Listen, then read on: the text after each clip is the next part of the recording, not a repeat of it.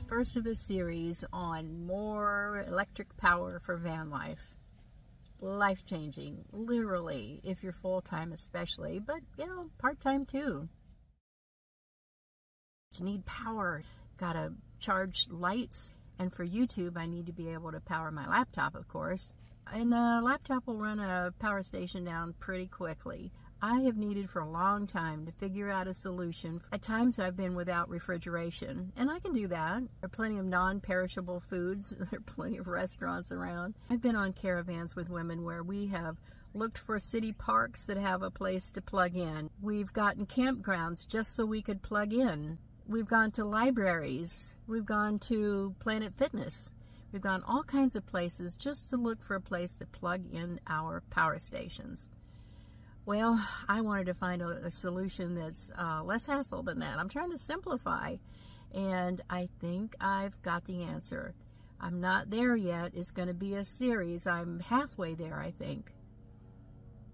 And it's going to be exciting to see the end, and I'm pretty sure it's going to work out like I think it will. It's all centered around an S2000 ALLPOWERS power station. This video is not sponsored by anyone. I did buy everything except the ALLPOWERS S2000.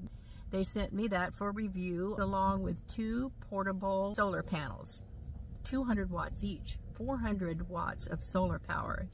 I'll be testing those too. I'm going to try to simplify it so I don't have to buy inverters and all those complicated wiring all over the place and having to know what to do with it and control it. I think a lot of you might like to simplify too, rather than having those complicated systems. So stick with me on these videos and see how it applies to just about every aspect of my van life, including the rooftop carrier, the hitch box carrier, and an amazing new refrigerator. All of it adds together. And it'll be a series of several videos. Don't know exactly how many right now, how quickly all of it will go together, but it's all planned. It's all in the works. First, let me show you a couple of things that I didn't like about some of the other power stations that I had. This is common to a lot of power stations. You plug this into an outlet, and you have this little silver end here that is a weak point in the system. You can see that it's kind of melted or bent, and then it doesn't connect well, and you have to jiggle it to get it to go in just straight. The power cord also has a box. This box can overheat. It can warm up your van on a summer day. You don't want that. This kind of charger can be a lot more expensive to replace. Let me show you why the ALLPOWERS is an improvement on that. Look, no box. There's no box to overheat here. It just plugs directly into a 110 outlet. This kind of plug is so much more stable, and it's cheaper to replace. Sometimes a little tweak can make a big difference. Just getting the wires under control is kind of nice. So this is the refrigerator plugged in.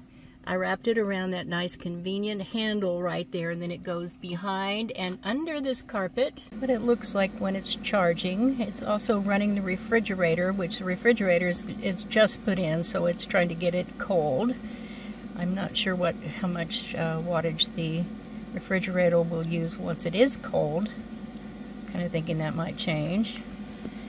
But I have the plug in the back run through this little tiny hallway right here. Actually, that's my closet.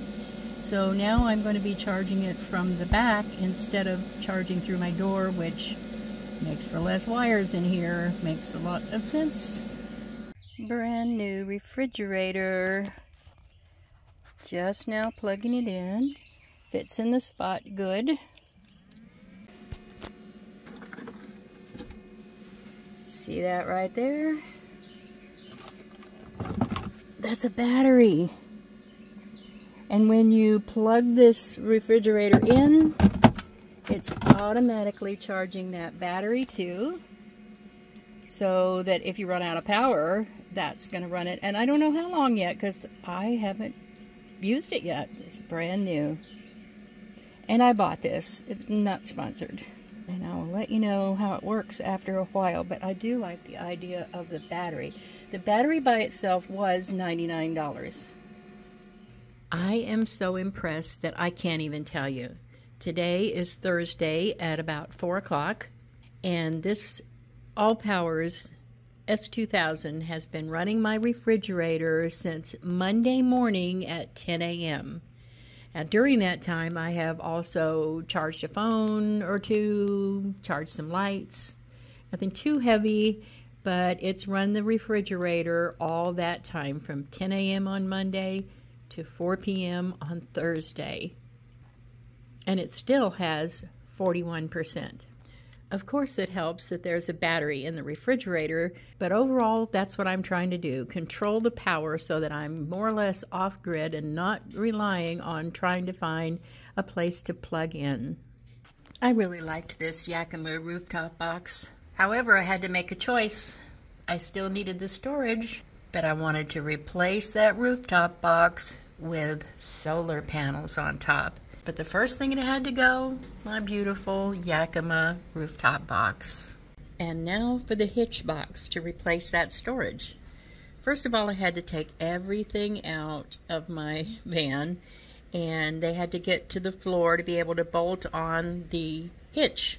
I had U-Haul put the hitch on, a 2-inch hitch. And then I had the EXO system swing-away box put on.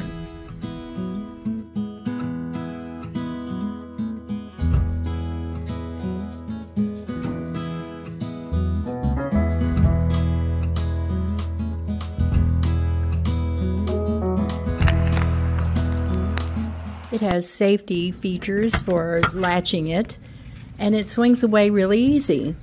I really recommend that you put reflectors all the way around it on all 4 sides. After all, it's black and it's sticking out there and someone might not see it.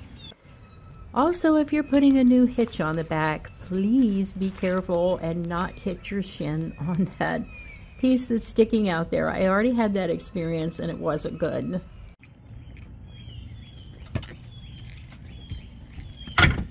Please join me for the rest of this series to see how much solar I can get on the roof of my minivan to see if I can make a minivan off-grid. See you next time. Bye.